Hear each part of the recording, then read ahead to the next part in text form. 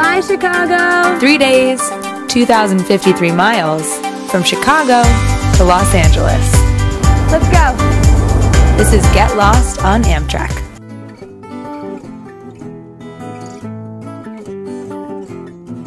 It's more comfortable. It's a lot more comfortable than a bus, and you don't have to go through all the hassle being on an airplane, going through an airport.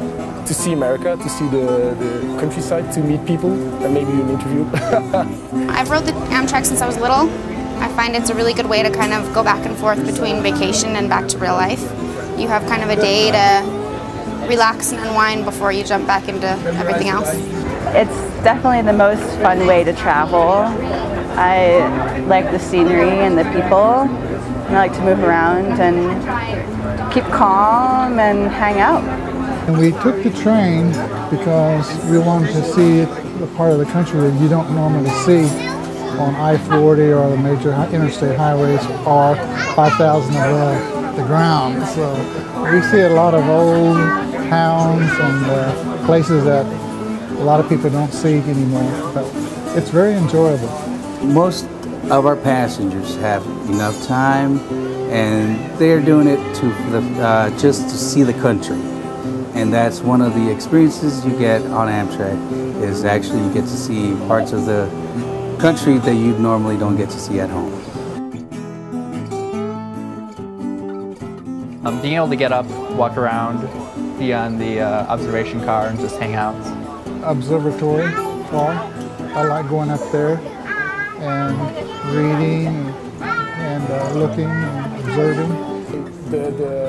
How do you call the wagon where you can look out? Yeah, the car. The car, it's beautiful, it's amazing. It's always exciting. There's always people you can meet and hear stories. Meeting people, you always meet fun new people, and you can walk around, you get to see a lot of the country that you don't see otherwise, especially flying. You kind of see the back roads, the back cities. I've taken trains to Colorado, to California, and mostly to Chicago and the East Coast. This is my third time taking Amtrak. We chose to go again because the first trip went real great. I bring books, movies, games. I usually don't get any of it done because I end up meeting people and talking all the time. I read books. Sometimes I stare out the window and come to the viewer car and meet people, or I like drawing, so I draw a lot. Food is great. Service is great too. It's actually really good. I'm always surprised. I always kind of am like, we'll see how it is. And then I eat in the dining car, and I'm always impressed.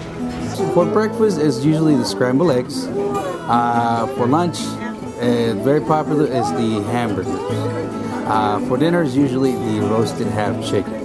I've been here for 8 years, and that's the only 3 items they have never changed. I'm just in a seat. It's good. I actually slept really well last night.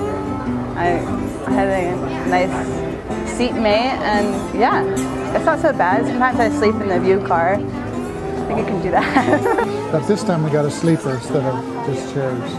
The bigger they are, the better. If you don't like being cramped and you want an easy way, comfortable way to travel, take Amtrak.